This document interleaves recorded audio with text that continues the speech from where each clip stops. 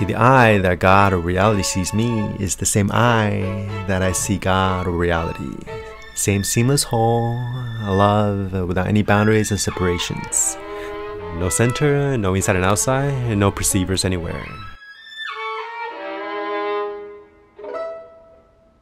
So this video is a collection of consciousness coaching sessions with my contemplative fitness AI. And some of the topics I'll be covering are: what is the relationship between mind and reality? See, one way to look at it is that there is no mind or self. There's just the whole world as it is. Another way to look at it is that there is no reality. There's only the mind or the self with a capital S. Both views are expressing the same truth. You can experience reality from one of these lenses or both simultaneously. Now there's a third way. Both mind and reality vanish.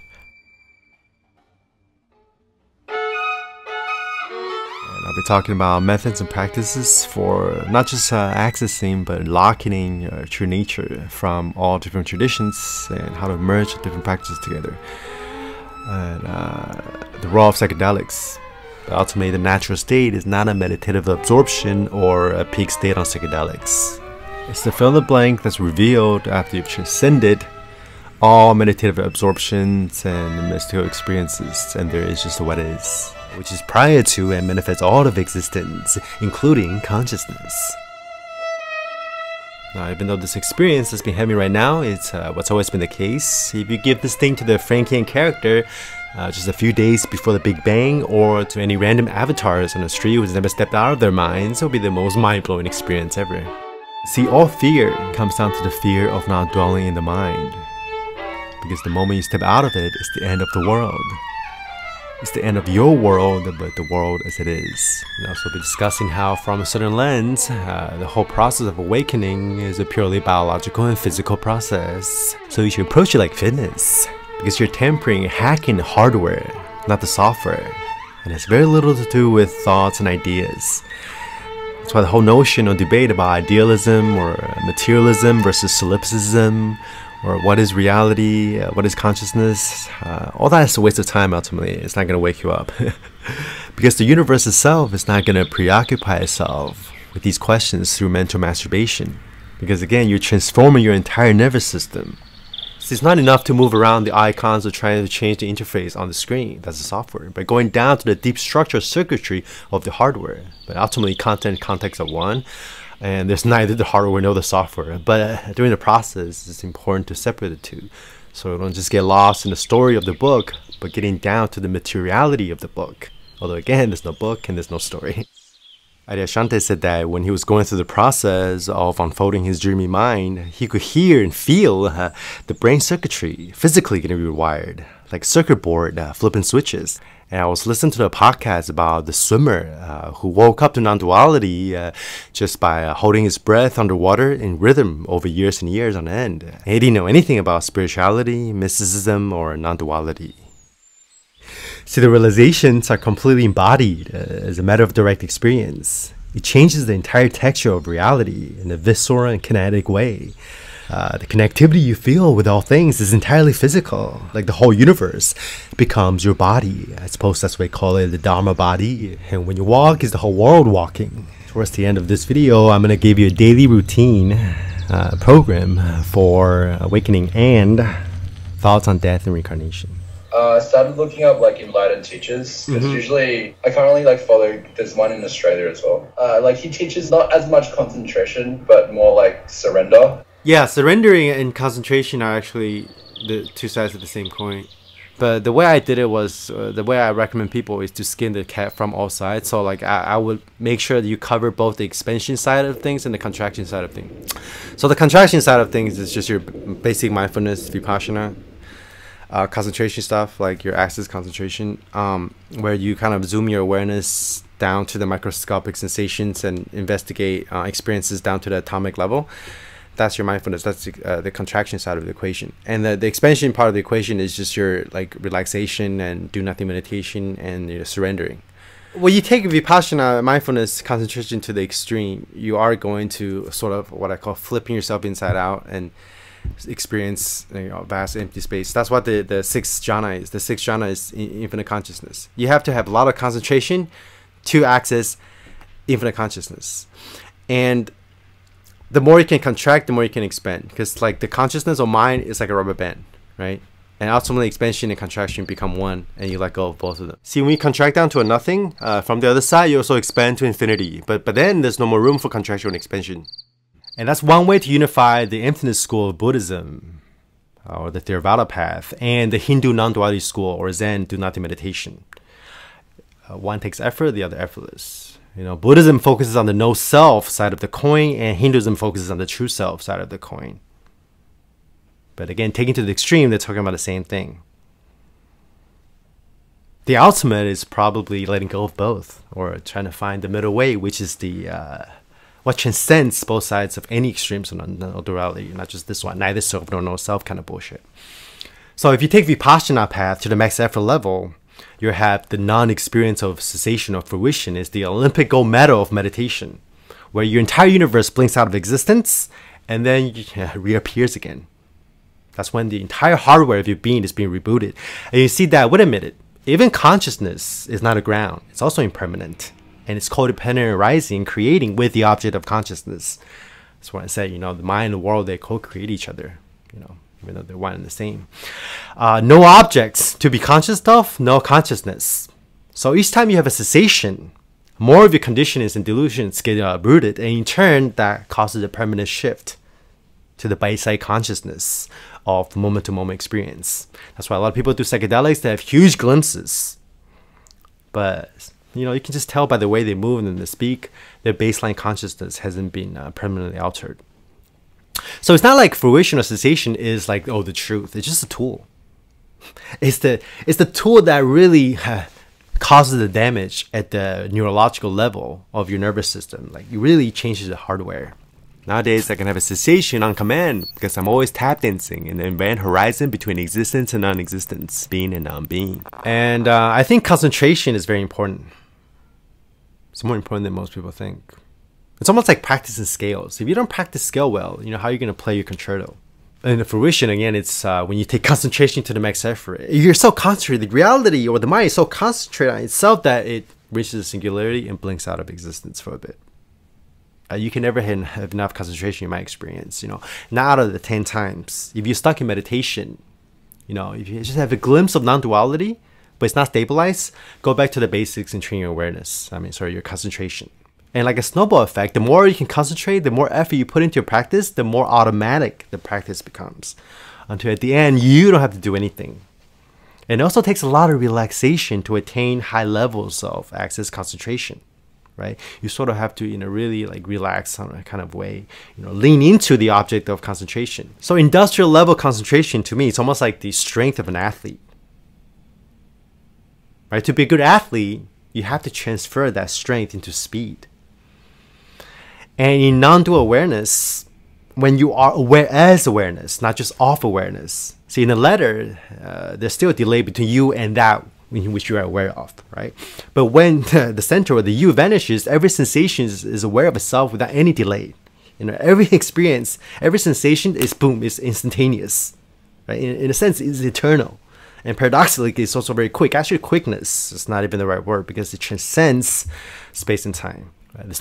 There's no space for even speed, in a sense. And so, you know, Einstein said that the speed of light is the only constant in the universe. Right? You can say that, you know, true nature, the only constant is that knowing. Right? That's why people equivalent that knowing, that sense of knowing, with words like luminosities or light. Right? At the end, it's just the universe meditating to itself without a meditator. And by this point, the dichotomy between meditation and non-meditation breaks down. You know, because nature itself doesn't give a fuck about like meditation or how concentrated the character is. All that's coming from the seeker. So that's why mindfulness is ultimately just a tool. You know, there is no mind to be mindful of, and even awareness is empty. Even emptiness is empty, which is why it's also full for the millionth time. And again, you can sprinkle self-inquiry on top of, you know, both contraction and expansion. If you dissolve every single speck of solidity in your body, mind, and eventually your field of experience, you will reach the natural state. You'll reach, oh, like God or whatever, right? If you relax and just abide in awareness for like 10 years, 20 years, your body mind will get dissolved. For the contraction, you're just using the breath as an anchor. But for the do nothing meditation, you're using nothingness or you're using awareness as an anchor. How would having awareness on the nothingness dissolve the body? Okay, so if you just unhook your identity from the body mind to this vast, boundless, spacious, luminous, panoramic, timeless awareness, ultimately you have to disidentify from that too. But before you get to the ultimate, if you just abide there as a ground, the body mind with all its conditionings and shadows will be dissolved, right? Because you just sit there and do nothing. And then you just let them come out, let them come out, let them come out. What does nature wants to do? It wants every single being to return to the natural state, right? So by surrendering and letting go, as long as you don't interfere with this process of the solution, by piling on more conditionings, God will cleanse you up, so to speak. And with mindfulness and Vipassana, you're going in there and investigating and cutting through the layers of delusions. And this is why body scanning, especially Vipassana, is so powerful. Because you're bypassing thoughts and the software and using the laser beam of awareness, layer by layer, peeling away the solidity of the body. And in turn, the mind, and like Michelangelo, chipping away the marble to reveal the form underneath. But with this work, there's nothing inside. It's completely formless. And ta-da! What's being revealed is the same condition that you're abiding when you do the do nothing meditation or Dzogchen practices. And that you become this boundless space without any locations, directions. You're not even trying to abide in it anymore. You see that everything is a modification of it. The body, sounds, thoughts, the visual field, objects and phenomena, even space and time and quote-unquote nothingness are just difference in contraction and expansion of sensations. Wait, so I don't really do much do nothing meditation. The only technique that's required for the do nothing meditation is that you find any kind of solidity or contraction or resistance within your body mind, or even within your visual field, or like with the sound, whatever. Yeah, you just feel it and then you just kind of let it go. You just relax it. You just kind of, Michael Taft calls it dropping the ball. Imagine you're a dog and you're just biting onto a ball, clenching to a ball really tight, and you just let it go. That's it. Right? Imagine clenching your fist. So you can do this exercise. Clench your fist and your face and your whole body really, really tight, and then just relax, surrender, and let it go. And that feels exactly like the transition from the separated state to unity. And see, most people spend their entire lives walking around, clenching their minds and their hearts so tight that they don't even know they're doing it. And their bodies are extremely tense because of it. When you relax the body, you relax the mind, and vice versa, and ultimately they're one system. And there's going to be a point where you feel like you're so relaxed that you can't even move the body. Because to move the body, you have to tense up. And you can't even open your eyes, even if you try to, during this meditation of relaxing. And then you go on real life, and it feels like you can't think a thought, you can't move the body at all. Even when your body's moving, it doesn't feel like you're moving it. It feels like the entire universe is moving your mitsu in your mouth for you. But wait, you are the universe. It's not enough to dissolve the perceptual center. That's the seer, the thinker, the doer, the observer, the hearer. You also have to dissolve psychological centers through dissolving all your traumas, emotional attachments. But they're actually the same thing, just manifest differently, but it's just solidified sensations. When you draw the breath, that's like almost like a contraction. When you let go of the breath, when you exhale, that's expansion. You can take a really deep breath and just pay attention and focus on the sensation of around your nostrils, the particles in your nostrils, or even just the rising and falling of your stomach. And then you completely let go of the breath, and you notice the effortlessness and the ease when you let go of the breath, as your body sort of gives up the life force in order to draw a new breath in. Because breathing is sort of like an exchange with the whole fabric of existence, right? With each breath, you receive the universe, and on the out breath, you give yourself up, and then you let yourself go, and then you give up yourself to it as it. But there's no exchange really, because the inner world is limitless, and the outer world is also limitless. Now, to sum up the do nothing meditation, really the only instruction is just to do nothing, just sit. And a lot of traditions like Dzogchen thinks this is the highest spiritual technique. But since it's technically still a sort of a method, there's still a tiny bit of doing something, right? Namely just to let go, which is not exactly doing. If it feels like you're getting caught up in an emotion, let it go. If it feels like you're getting caught up in meditation, let go of that. If it feels like you're struggling to let go of that. If it feels like you're constricting or tightening your body or emotions or your mind or anything in your field of experience, you let go of that. and you just keep relaxing away all tightening constrictions or the sense that you're doing anything at all. So how do you know if you're doing the do nothing meditation right, or max it out, so to speak? It's when you go on in real life, and after you just surrender to even surrendering, and there's absolutely no difference at all between do nothing meditation and real life. Now it's just the universe being aware of itself 24/7 without any effort from the character. This duality between effort and effortless is something that would resolve itself the deeper you get into the path. And you realize all suffering comes from trying to change what's already happening, because you can't change anything that is already happening on its own. And any kind of effort to change the what is creates tension. The sense of imperfection is nothing more than the energy of resistance to change the what is. And if you just allow everything to be as it is, imperfection turns into perfections like that. You're saying like the do nothing meditation would be like to a point where you're just not having feelings arising out of the body. You can still have sensations, right? But they're just happening by themselves and there's no solidity. So imagine before awakening, it's like whenever a sensation or emotion arises or a thought, it's like a solidified ball, right? But then after awakening or during the process of dissolution, the solidified ball will transform and dissolve into liquid, and then eventually into smoke, and then eventually into air. Again, you know, solidity and air, they're made of the same thing, right? It's just sensations. That the only difference is the contraction versus the expansion. It's still sensations. So in the awakened state, when things arise, it's almost like, you know, just puffs of smoke arising in air, but it's still made up of air in a sense, you know what I mean? Because emptiness and form are identical. The ego is nothing but contractions of sensations and resistance of just, you know, contraction of energy. That's it. And the non-ego state is just an expansion of energy, like God mind or whatever, you know, infinite consciousness. It's really fundamentally made up of the same thing as the ego. It's just that the ego is the contracted version of that. I've talked about the expansion and contraction, but now you can actually combine the two sides of the extreme and ultimately see that they're both just two sides of the same coin from the phenomenological level in real time. So there are a few levels to the thing, you know, gradation to the spectrum. So you can be creative with your practice and shift back and forth. Let's start with level 0. This is before you discover meditation, where you're completing the ego mind without any awareness. And then you begin to meditate, you know, you create this observer to witness the ego. This is your basic mindfulness, or a dual Vipassana, where you're applying 100% concentration on the object of meditation, say the breath or just scanning your body. And again, the object of meditation can be anything from, like, you know, breath, body sensation, sight, sound, thoughts, emotions, whatever, anything you want. After you access a good amount of concentration, you can start to divert some of that power of a concentration to your peripheral awareness. And be aware of the sensation arising in the background, say sound. And as you Vipassana sensations even more, in turn, the quote-unquote true self will keep expanding and expanding.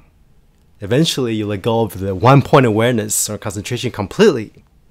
And then you take on the perspective of the panoramic 360 awareness itself. And then you do Vipassana from this non-vantage point. Okay, this is the non-dual Vipassana, so-called Vipashayna. Now it's just sight Vipassanizing itself, sound Vipassanizes itself, thought Vipassanizes itself. Because by this point, the Vipassanalizer has become another object in meditation, arising in the same open condition as all the other sensations. Now you're just meditating without the observer or directing your attention from subject to object.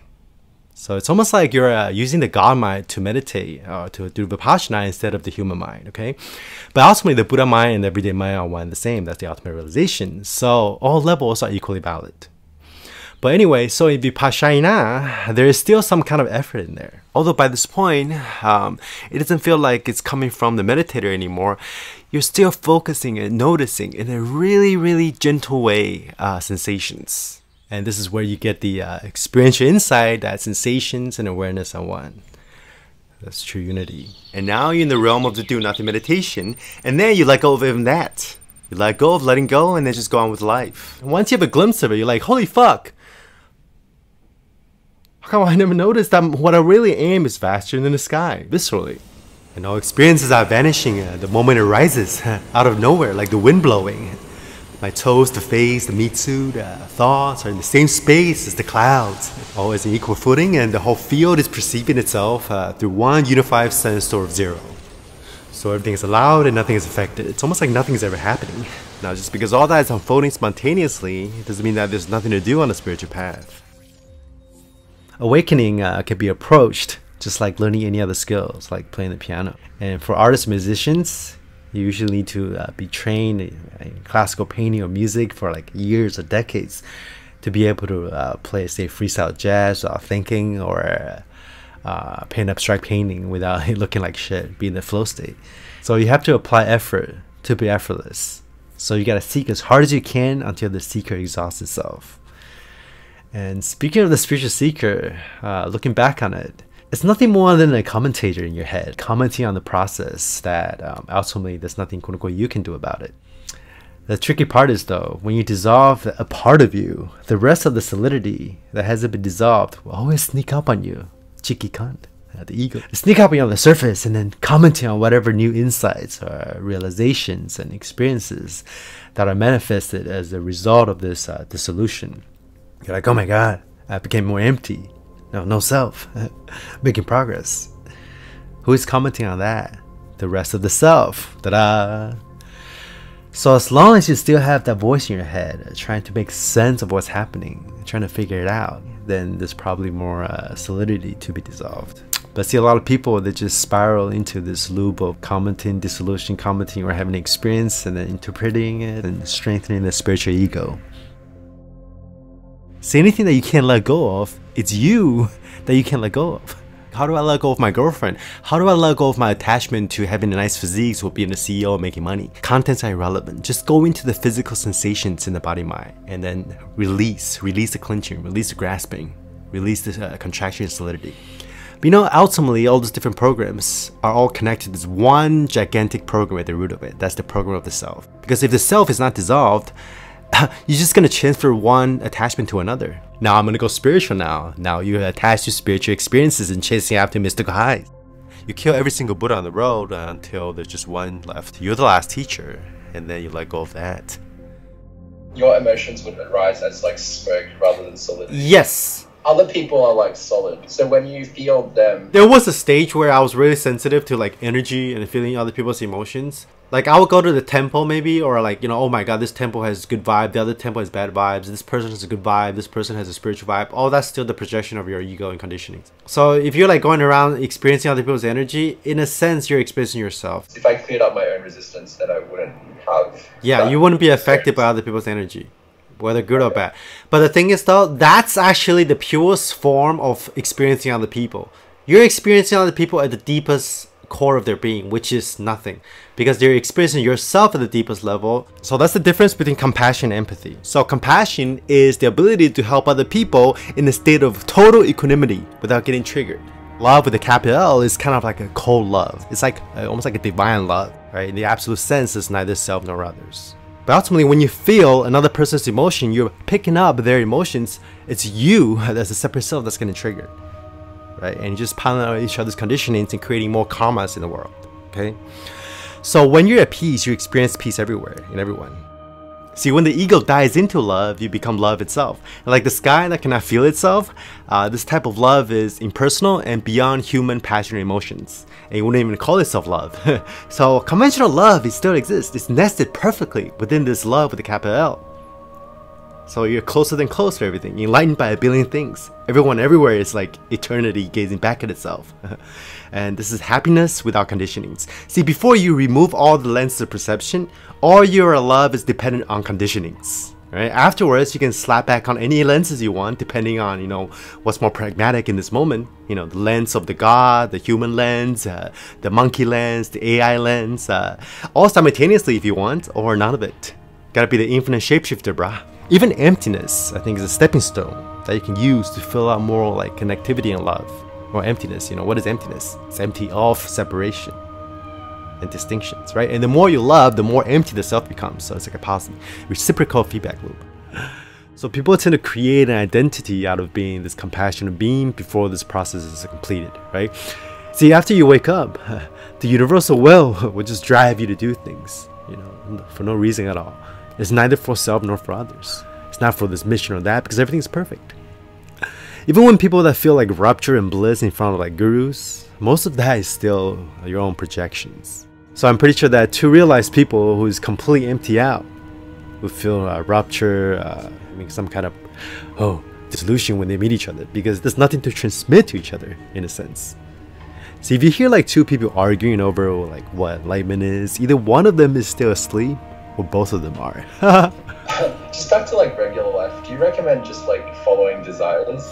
I just always kind of intuitively know like trying to resist desire is just another resistance. Suffering is pain times resistance, right? So you can also say suffering is pleasure times resistance. You can say it like that too, right? So like, you know, if you really want to do something, if you resist it, that sensation just kind of multiplies and it just becomes something even more like terrible. So all I did was I did my formal practice for like 2 hours a day, and then I just lived the rest of my life like I would normally did before. And slowly my desire started to become less and less.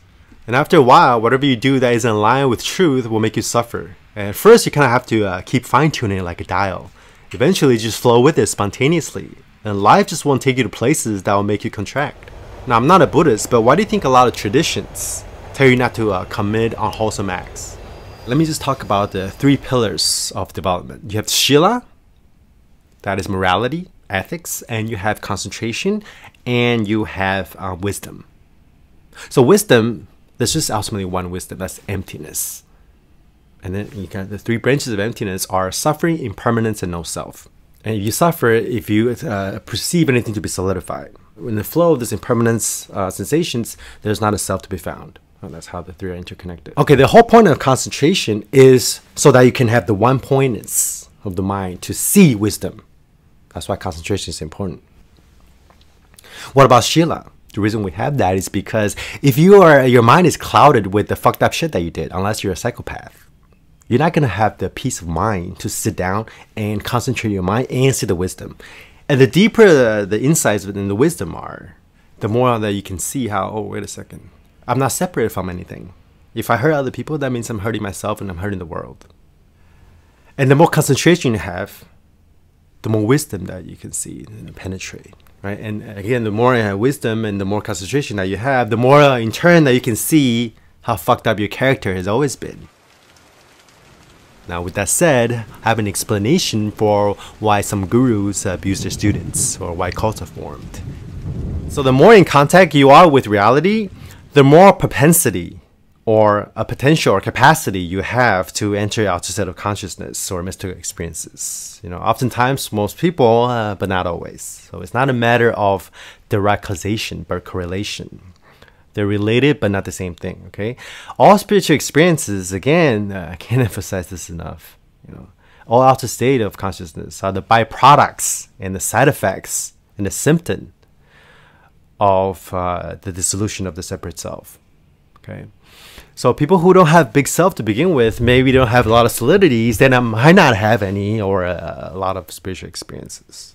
So the ego state is an outer state. Peak mystical highs are outer state. You're waking up from that into the unouter state. So even stuff like Kundalini, what are chakras? It's not mystical. It's just blockages in the body. And when that gets released, you get some high. When all of your chakras are released and open up and awaken, you're not going to feel them anymore. So in a way, all those Kundalini comments and thoughts are just tripping on the junk of their subconscious. It's just content. The same thing could be said about jhana junkies. See, when you truly merge with something, both sides vanish. So you can have no idea what reality is and not be formally awake and still have great talents to enter outer state of consciousness. That's why a lot of spiritual athletes, right, they get trapped in their own ability to enter outer states. I mean, it's okay to wave around your attainments. Buddha did the same for entertainment and inspiration, but he knew that the whole Dharma is empty and that he transcended even the transcendental. And this is why a lot of people worship gurus, you know, who have the gifts to enter outer state of consciousness on demand, but they might not be fully awake. So they tend to abuse and take advantage of their powers and manipulate spiritual seekers because the outer state of consciousness for like spiritual cons is like the thing, like candies. But ultimately, truth includes everything. You know, every part of your process is part of it. So let me just talk about the 2 of the last things to eliminate before full awakening. The first is the arrow of attention, and the second is the background substrate of experience. Now look at this diagram that I'm showing you right now. It makes things more clear. So first you have the standard perception, that's your ego phase. And then you have the witness phase. And then you have the God mind, God consciousness phase. And then you have no self. And then finally you have the full 90 state. That's no self, no center, no direction of attention. Or attention or awareness without any directions. Now this is so subtle and profound that most people just miss it. Because if there's still a distinction between the background and foreground of experiences, something as sensations, again, our sight, sound, thoughts, feelings, the body, objects, everything, arising in and out of, there's still a duality between the experiencer and the experienced, the knower and the known. There's still room for suffering.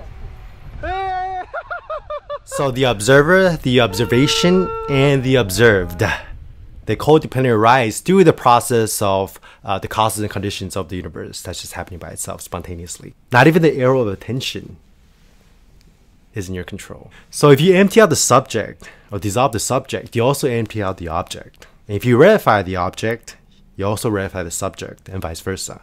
See, without the object or the subject, there's no movement of attention.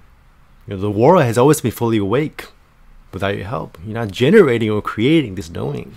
Are you conscious of consciousness from some place in the head or behind the eyes? Or is consciousness conscious as itself, without any locations, distance, directions, space or time? So as a matter of direct experience, consciousness is not resided in the head. The head, the body, the whole world is inside and made up of it. Right? When you're conscious as consciousness, consciousness as a substrate or an idea vanishes. When you fully realize God, God disappears. When you fully and truly find the self vanishes. That's the paradox. Because when you truly become or realize something, it completely disappears because it's like an eyeball that cannot see itself, but it sees everything else. Now it's useful, just part of the process, to transfer your identity from the small self to the big self. Right? And use that as a ground or a substrate to continue the rest of the dissolution. But when you completely disappear into awareness, awareness as a substrate will vanish. Now you're just free-falling. Now, at first it's very scary, very frightening. That's where the dark night of the soul comes from. But it can also be extremely blissful. But all that's irrelevant. A dark night or even bliss or rapture, that belongs only to the separate self. It's a reaction to truth. Right? But the good news is, though, it's not scary once it's all said and done, because there's no ground, so you cannot fall. But what happens to most of the spiritual seekers is that they get stuck on the ground, and before that separate self is completely vanished, it's always going to cling on, grasp, ratify, or own whatever it's perceiving or experiencing, and turn it into another object of identification. This is some game that the ego is playing with itself.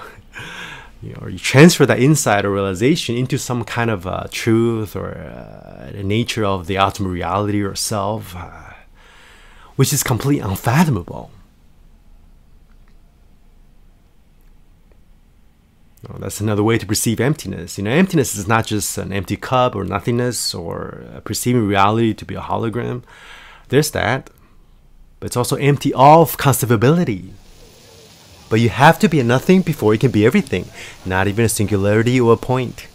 Once you see through how the last speck of tension that you're still trying to hold on to is not even in your control, then the last speck of the doer dies. Paradoxically, it's the lack of agency that gives you complete freedom, because now you transcend the duality between free will and determinism.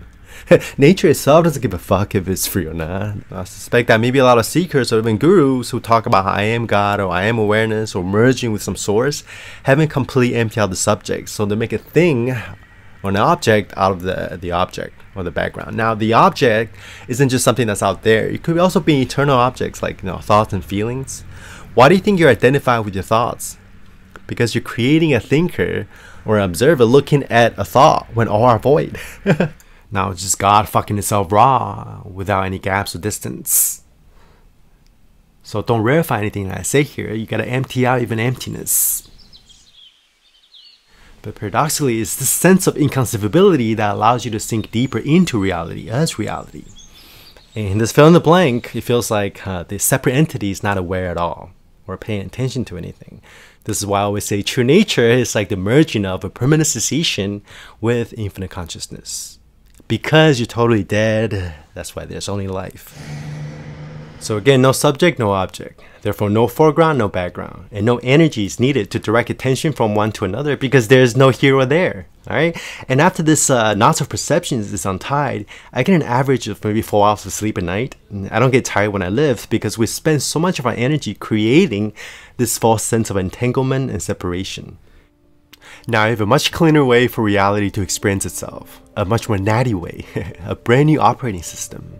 Where every sensation simply syncs up to itself, is aware of itself, and perceives itself in their own place with perfect symmetry. See, when you're nowhere and everywhere, there's no delay between this or that. It's like quantum entanglement, but without the entanglement. See, no cluster of sensation ever owns, is aware of, or syncs up to another cluster of sensation, or grasp, or entangle another cluster, right? So it's very difficult to deconstruct this with dual Vipassana, when you're doing it only from the observer. It is only by doing Vipashayna, when one is identical to the Godhead, can one dissolve the Vipassanalizer, the Vipassanalizing, and the Vipassanalized.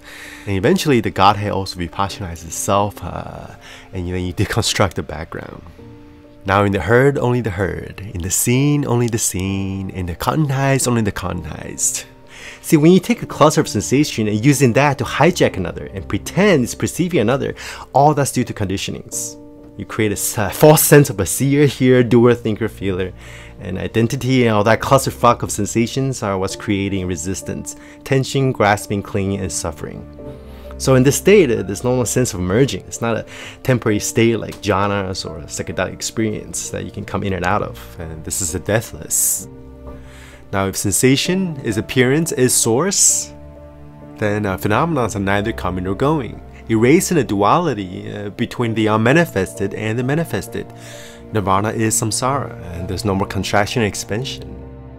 Now, if this sounds complicated, just visualize you're a bird at first, the ego, and then through meditation you create another bird to watch that bird, that's a witness. And then you become the wide open space, not just around, but manifests both birds and everything else. Now I keep saying space, but it's not exactly like space. But space is the best metaphor, because it has no limitation or boundaries. It's awake, and every part of it is equally aware. Now, if it ever feels like you're just going to infinite regression of a watcher watching a watcher and so on, that means there's more solidity that hasn't been evaporated, because again, nothing is watching anything else. Sensation arising as nothing, abiding in nowhere, and vanishing into nothing. So even impermanence is seen to be empty. And you go beyond space and time. Without time, there's no nowness either. A lot of people get stuck in the power of now. And they solidify their sense of self to be mindful of the now. But even now is empty. Right? Because if what's giving rise to the now, namely the past and the future, are seen through to be illusions, then the present moment cannot be a solidified thing either, or a ground that you can stand on. But again, at the relative level, all that exists. Self, space, time. You can ratify them to interact with the world, at the pragmatic and relative level. But ultimately, when you empty out those things, those phenomenons, when you ratify them again, fabricate them again, you do so without any attachments. And you see that the entire paradigm of spirituality is another fabrication. But everything is still there, but not there, like the rainbow. Even perception is fabricated because you don't know what the fuck you're perceiving, right? Even fabrication itself is yet another fabrication. But if everything is fabricated, then nothing is, erasing another duality. They say, wake up, clean up, grow up. Now, why in that order? Because if you don't wake up first, it's like putting on lipstick on a pig. You're replacing the better conditioning with the worst one, but it's still conditioning. It's like creating a new avatar that's doing the cleanup. Just like creating an observer to become a better meditator. But once you wake up, all your conditionings and traumas will get sucked into the void. Right, Ashante said you wake up in the head, in the mind, in the heart, in the gut. Eventually, your entire nervous system is cleansed out.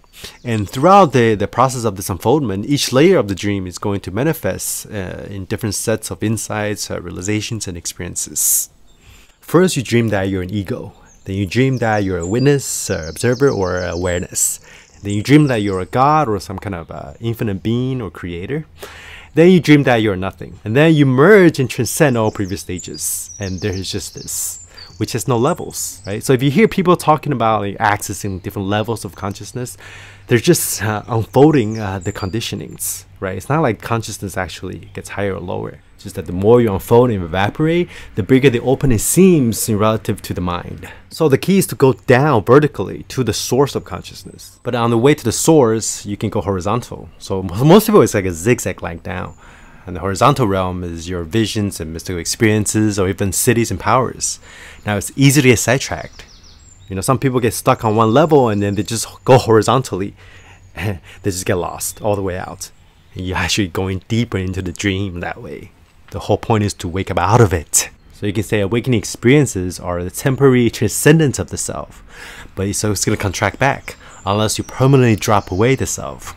That's liberation. Now, what happens after you merge out of the source? You become an absolute normie, depicted in the last picture of the 10 ox herding picture. The ox is a metaphor for enlightenment. The man writing it is the metaphor for the seeker. First, you have a glimpse of the ox, and you catch it, then you tame it, and you know how to ride it. And eventually, you transcend both the man and the ox. It's like you complete the hero's journey, and now there's no hero, there's no journey. You become an absolute normie, neither physical nor spiritual nor mental. Almost become invisible, but your moment-to-moment experience is that you create all of reality and be the master of both the absolute and the relative as they merge as one. From a certain lens, you kind of return to what you've always been as a biological organism before all your human karmas and conditions started to pile up. And you see that all thoughts are just brain secreting, and that sensation is no different from pancreas secreting, or like heart beating, anus pooping, lungs breathing, dogs barking, and clouds dissipating. Okay, so when it's all said and done, the body just wants to do what makes it happy. You know, eating, pooping, finding the right mate, cuddling, sleeping to maintain a state of equilibrium. The way that nature is always designed itself to do for all living organisms is to operate under its one intelligence. Let's get up! You know, all practices lead to the same space. So the key is to find the interconnectivity that connects all the practices and find out which practice and what combination of practice works for you. Even something like self-inquiry, you can't do that effectively if you don't have concentration. Basically, just ask yourself, what am I? Who am I? And any answer that could be generated by the mind is not this, not that. Everything that you can perceive, look at, experience, you just label it as not this, not that, natty, natty, natty. Can you feel an emotion? Not this. Can you perceive the body? Oh, there is no body parts. They're just thoughts. Not that. Can you observe thoughts? Oh, the thinker is just another thought. Not this, not that. Where and what is the mind? And who and what is doing that investigation? Not this, not that. Can you be aware of awareness, conscious of consciousness? Oh, even perception is imagined. Not this, not that. So you're basically objectifying your entire field of experience. When you objectify everything, the subject vanishes. Now, Jim McKenna has a technique called spiritual autolysis. Basically, you're writing down everything that you think is true, and until there's nothing true left anymore. So you're gonna get down to the bottom of it all, the last question, when you reach the edge of the mind. So the last question is it true that nothing's true? And if that question is also a no, then you run into a paradox. You have no choice to transcend the duality between truth and untruth, dream and reality. Now, my videos also serve as kind of like the same function. Every single video that you see me upload pre-awakening is sort of like a question, a layer of the dead skin of my ego. Every time I upload something, I dissolve it. The way you're talking about it, it's just like do the practice and then you'll get these like stages. Stages so I feel like I'm like really far away from it. The first time I actually had a profound experience in meditation was 2 years into it, and it was during my first retreat. And then nothing else happened after that for like 3 more years. The first real major shift, which was like stream entry, the first level of awakening, happened 5 years after I've been meditating for like 2 or 3 hours a day. So it takes time. It usually takes about 5 years of like daily practice, 1 to 3 hours, usually. Do you think it's good to alternate like body scanning one day and then do nothing? Yeah, I think that's a good idea. But I would say you should always have one core practice that you hit every day. A basic routine for me back then, I would do an hour of practice of just body scanning. I do 2 1-hour sessions a day. The second session, I would do body scanning for like maybe 15 minutes, 20 minutes for warm-up. And then I'll move on to other sense doors. And I will Vipassana the sight, visual field, and then sound. And then I'll go inward again and Vipassana and pay attention to thoughts. Just watch my thoughts. And then I'll move on to emotions or feelings. Emotions and thoughts are actually coupled. So if you just sit down and watch your emotions without interfering with them, without trying to change them, without judging them, without labeling them, and just let them come up, they'll be released. And the thoughts that are attached to those emotions will also dissolve. And you can do that from thoughts too. If you dissolve certain thoughts or beliefs, the emotions and the traumas and whatever, the feelings that get attached to those thoughts will also vanish. And with thoughts, you can further subdivide thoughts into mental talk, mental images. So basically, you're trying to like take apart the congealed and bundled up version of the solidified self, and then take them apart and see that there's no center anywhere. And there's nothing, no one's holding all those different sensors together. Ultimately, you see that inside and outside, no distinction. The last 20 minutes, I'll do the do nothing meditation. I'll do the total relaxation and just bring all the different sensors together as they merge as one unified sense door of zero. If you don't have an hour to do your meditation practice, that's what I would do. So you get both the expansion and contraction side of it, the equation covered. If you have like 2 hours, I would do 1 hour dedicated to concentration, all Vipassana. And then the second half, you do complete relaxation, surrendering, do nothing meditation, Dzogchen. Go to retreat. That's a very important thing. Go to retreat every year or every 2 years. Because you get more out of one retreat than you do sitting an hour every day for like 6 months or a year. Because at the retreat, you just keep going deeper into a more subtle level of the mind, because there's no chance for you to pile up more conditionings because there's no external stimuli.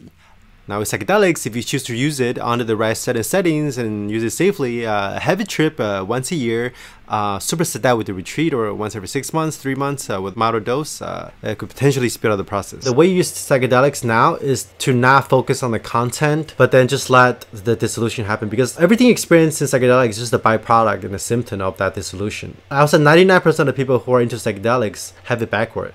Oh, okay, so it's coming from the subconscious out into like a visual. Psychedelics is basically shadow work on steroid. When you completely stop dreaming, the psychedelics won't do much for you anymore. So when you unravel the condition very quickly, of course you get insight into reality, right? Because what is insight? The insight is just the way reality is, without separation. Do you end up remembering your past lives? I don't have visions about past lives. I don't have visions about reincarnations or whatever. Before I had some crazy shit. I had a lot of moments of reincarnations. I saw my past life, you know, lives before me, my ancestors, my mom, like whatever, even back to the dinosaurs and the Big Bang. When there's no self, there's nothing to reincarnate. So when you stop dreaming, you also stop dreaming about your past life. That's why they say you just stop being reborn. That's why nobody wants enlightenment. They just want a spiritual experience. They just want to have a better dream. When I was going through the path, I had no idea. You're not going to have any idea until you finished it. But it wasn't until after all my dreaming stopped that I realized, oh, that was just a dream. And then to get from there to here, that's not your choice. Because an ego can never want its own demise, right? The ego can never imagine its own annihilation. So from the shift to being at the peak of spirituality, having all this crazy vision to now, ultimately it's not my choice. It wasn't my choice. It just happened to be that way. So it was sort of like an accident. Yeah. Like the cause and effect of the universe. Yeah, it's just a cause and effect of the universe. Yeah. The thing is, you can never understand something unless you lost it. That's why you can't understand the ego until you lost it. You can't understand what God is until you let go of God. It's only through the next level can you understand the previous one. Like, what happens after death? Let's just say someone points a gun at me without knowing anything about brains or bodies or consciousness or reality. He asked, what would happen if I pull the trigger, do you think? Based on direct experience right now, which is out-of-body experience 24/7, I'll tell him for sure, experience will continue to experience itself, even if my body is destroyed. But that doesn't tell you anything about consciousness. I'm not making an ontological claim or about where consciousness comes from or what is reality.